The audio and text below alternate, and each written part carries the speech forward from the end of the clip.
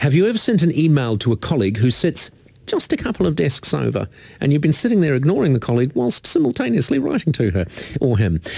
You wouldn't be alone. A lot of people do that. Career expert Laurel McLeay joins me now. Laurel, good morning. Good morning, Paul. The average New Zealand person has to do something with 120 emails a day. That's on average right now. That is extraordinary. It's crazy, isn't it? And when you consider how much of that is an absolute waste of time, it's a loss of productivity, isn't it? Well, it tends to put people into overwhelm. They're all like these people who actually want to put their inboxes down to zero.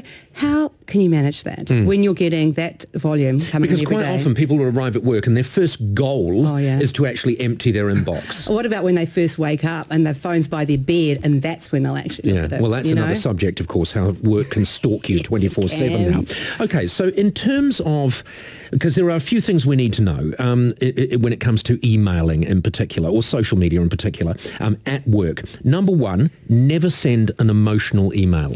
It's all about context. So if you're really angry about something and then you decide that you're going to reply with everything that you think about the particular topic, well, guess what? It's going to land very differently as if you sat and had a conversation with that person. So these are the reasons why you should actually just get up and walk over or pick up the phone and talk to your colleague. And there's sometimes instances of people being notified of their redundancy via email. So I think what that means is people are just too scared to have to deal with the response of that person, and that's extraordinarily and the thing about email, it's become a cop-out thing. It is. So if you want to handle something, someone asks you a thing on email and you think, I can't bother to think about that, and so you just email back, I'll look into it.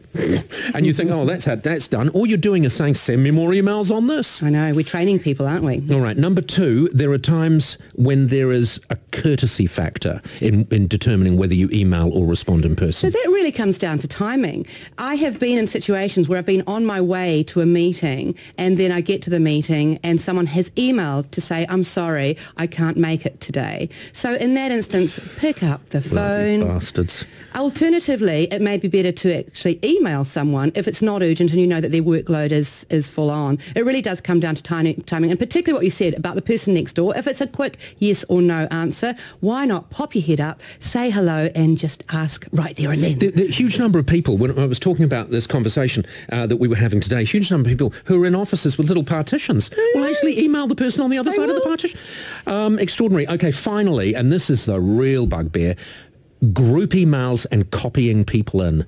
All you're doing is ruining other people's lives.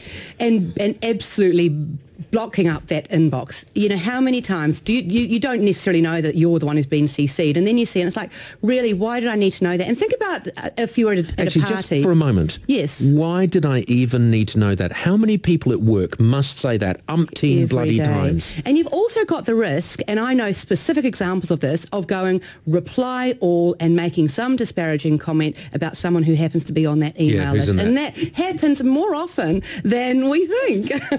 All right. There's no one rule for this, is there? It's just, you know, this is wasting the money of the people you work for, and it is wasting your precious life. And I think we are getting so disconnected. Let's spend some time speaking to people face to face rather than hiding behind technology. We've got too many other Imagine ways if your workplace, if you just said, right, we're going to have an email-free week. Oh, wow. Let's see how it goes. God, there's a challenge. Laurel, thank you so much for joining us. Laurel McLeay, career expert.